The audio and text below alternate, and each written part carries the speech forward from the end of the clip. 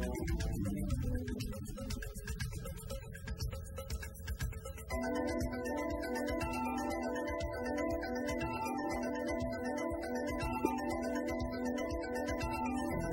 island of Hawaii is home to Kilauea Volcano, the most active volcano on Earth.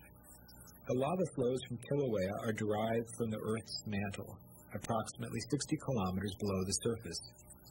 Lava flowing out of the Earth and into the sea is the process that formed the Hawaiian Islands out of the great depths of the Pacific Ocean, and which continues to enlarge the Big Island today.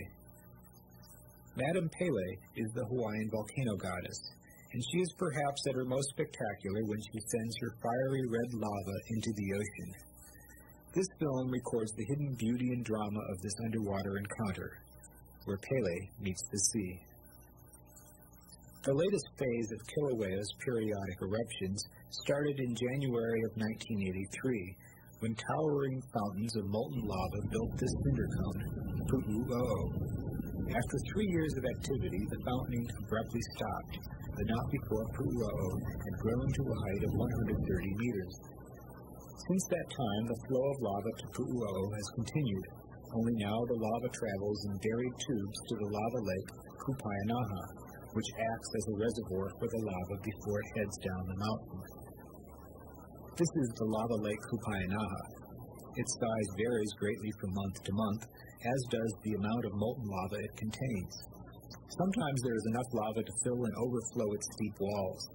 On this day, however, the surface of the lava is quite low and allows a good look at the fiery, bubbling molten rock as it flows across Kupainaha towards the two outlets. These outlets supply buried lava tubes that in turn feed the lava flows further down the mountain.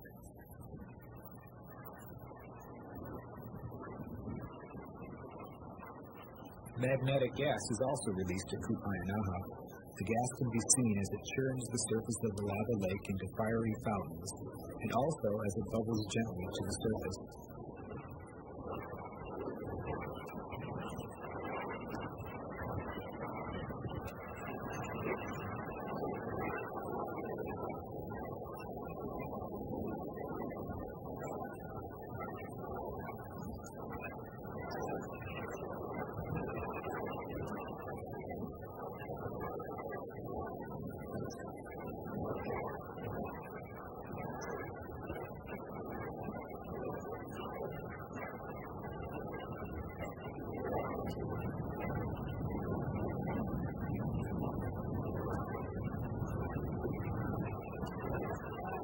At night, Kupainaha puts on a particularly impressive display, as the incandescent lava reveals its true intensity and color, undiminished by the bright Hawaiian sunlight.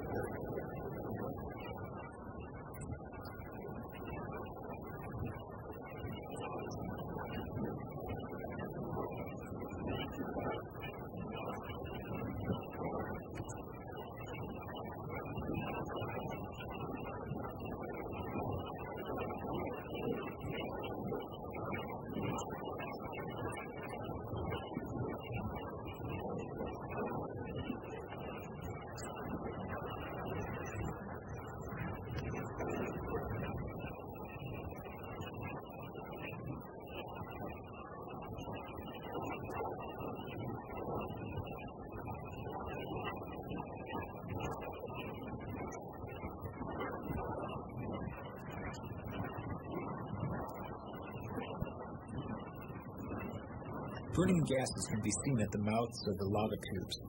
The color of the flames is due to the release of volatile elements in the lava that glow brightly when heated to high temperatures.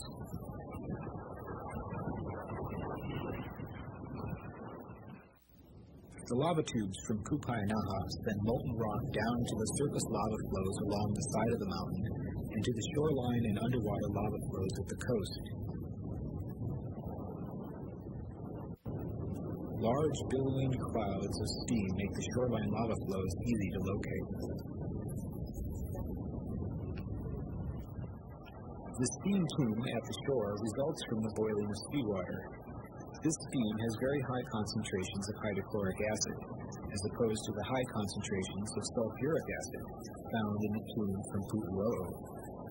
Both acid plumes, however, can leave large areas of the island blanketed in layers of hazy volcanic smog.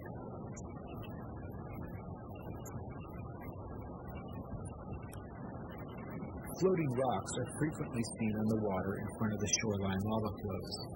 They form from the spattering that occurs when the molten lava touches the water. The resulting porous rocks are hot enough that seawater entering them is instantly converted to steam, which keeps the rocks buoyant. The floating rocks will sizzle and spin on the water for several minutes until they cool and eventually sink to the seafloor.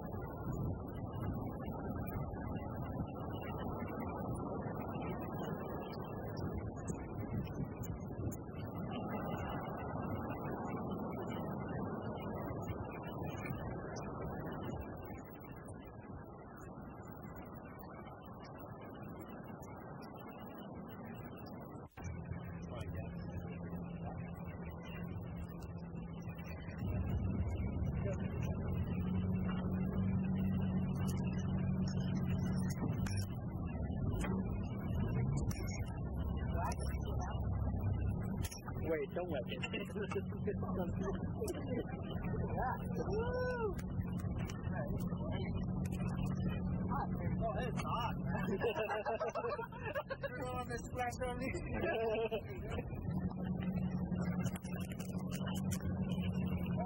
There it goes.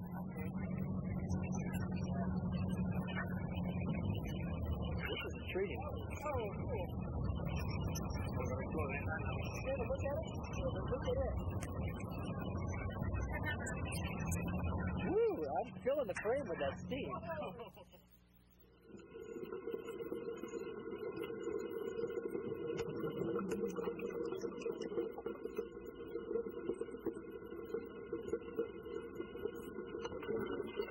As divers swim down to the underwater lava flows, they frequently must deal with murky water filled with small particles of volcanic blast.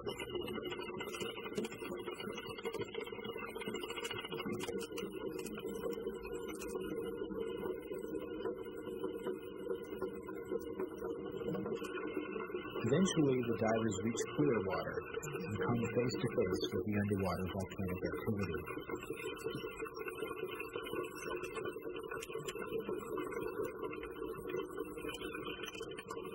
Pillow basalts are frequently observed at these lava flows, just as they have been at other sites of underwater volcanism.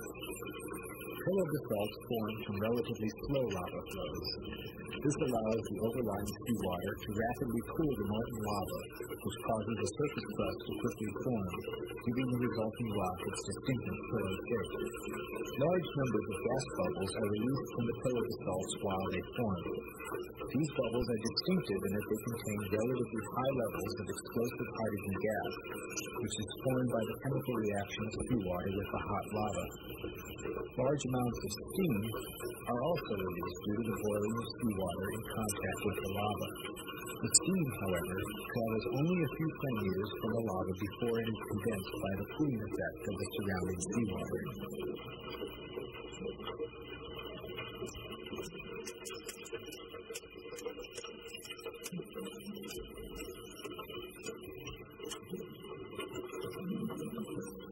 A steady stream of sounds can be heard underwater. Some are the results of the fracturing of the cooled crust and the implosion of solidified pillows. Other, loud explosions result from the combustion of hydrogen trapped under the cooled outer skin of the lava flows.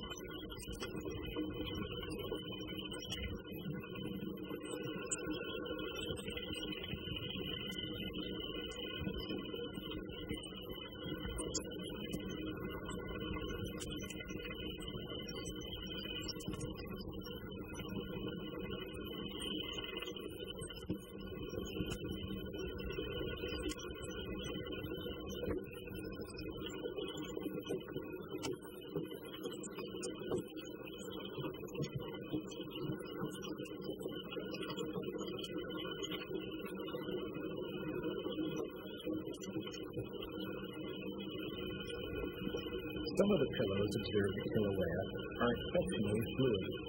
There appears to be a wide range of pillow lavas possible, ranging from viscous, rocky flows to fast-moving, highly fluid flows such as these.